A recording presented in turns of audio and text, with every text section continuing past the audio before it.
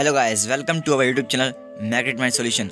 आज के इस वीडियो में हम करने वाले हैं क्लास 9th असाइनमेंट का फाइनल असाइनमेंट का सॉल्यूशन, सेक्शन बी का chapter number 4 and 7। Okay, section B का चैप्टर नंबर 1 एंड 2 का वीडियो मैंने ऑलरेडी अपलोड कर दिया है। उस वीडियो की लिंक आपको डिस्क्रिप्शन बॉक्स में मिल जाएगी। ओके, चलिए हम इस वीडियो को स्टार्ट करते हैं। सबसे पहले हम करते हैं चैप्टर नंबर 4 का। तो देखिए, हमारा फर्स्ट क्वेश्चन है, show the distribution of electron in oxygen and magnesium atom. देखिए आंसर ऑक्सीजन का आ जाएगा हमारा 2 and 6, मैग्नीशियम का 2, 8, 2। ओके,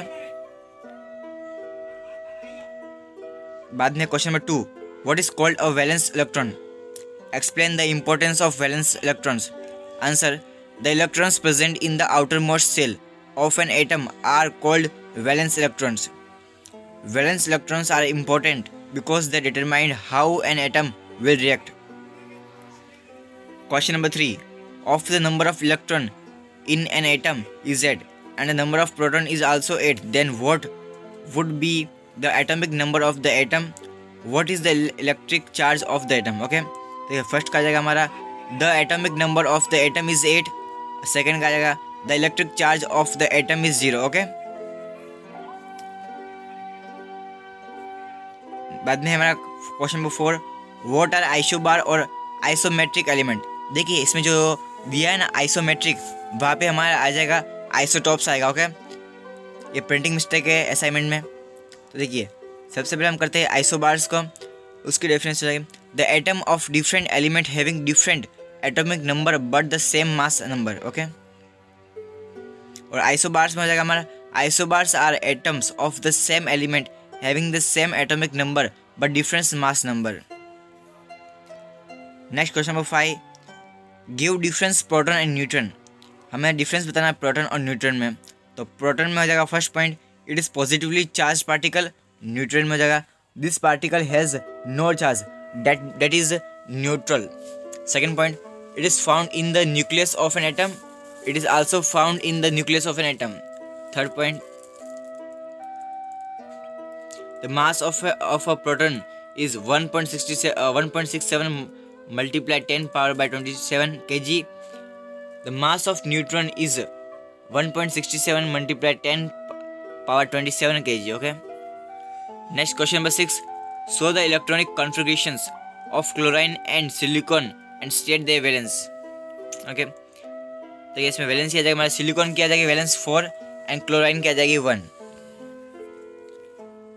नेक्स्ट क्वेश्चन में 7 का मैंने डायरेक्ट यहाँ पे आंसर लिखा है।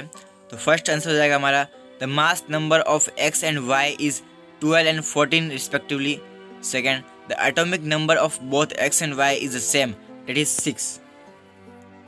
देखिए यहाँ पे हमारा होता है क्वेश्चन चैप्टर नंबर 4 का फिनिश। अब हम करेंगे चैप्टर नंबर 7। और हाँ, जो भी हमारे चैनल पर नया है वो हमारे चैनल को सब्सक्राइब करके बेल आइकन को प्रेस कर देना और इस वीडियो को लाइक करना मत भूलिए, क्योंकि इस वीडियो को बनाने में मेरा बहुत टाइम लगा है इसलिए। देखिए हमारा फर्स्ट क्वेश्चन है, give difference between speed and velocity. तो स्पीड की हो जाएगी, distance travelled bye a moving body per unit time is called its speed. Distance travelled by moving body in particular directions per unit time is called its velocity. Okay, second point, it is a scalar quantity, it is a vector quantity. Third, speed is equal to distance upon time, velocity is equal to displacement upon time. Next question number 2, define accelerations, write its formula and SI unit.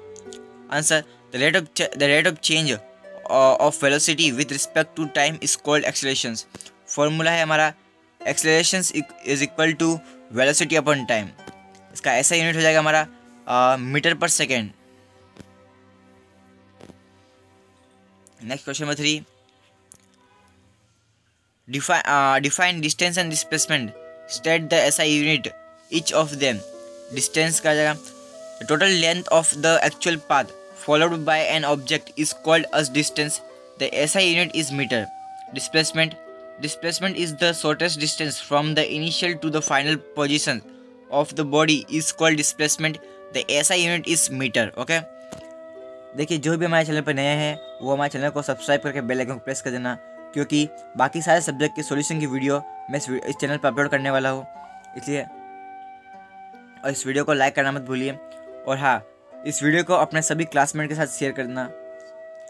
Next question number 4, give 2 example of each of एक्सेलरेशंस and retardation. Okay, first एक्सेलरेशंस, the falling of an apple, ये हमारा first example. Second example, the moon orbiting around the earth.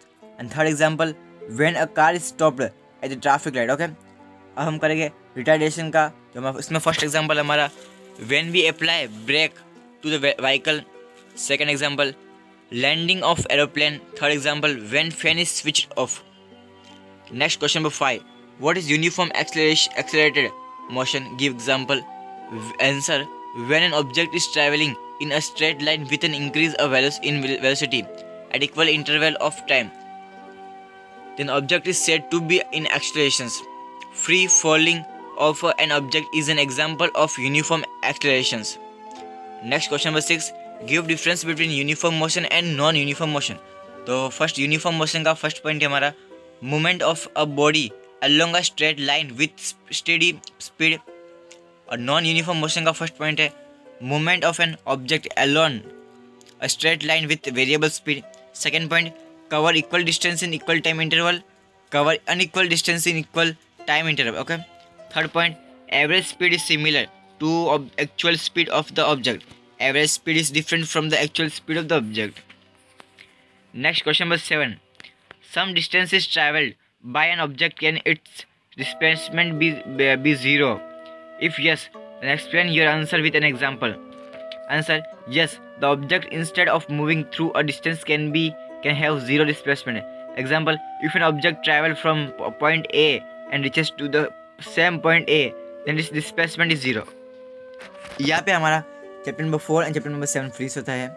और हाँ, chapter number 1 and chapter number 2 की video already upload है।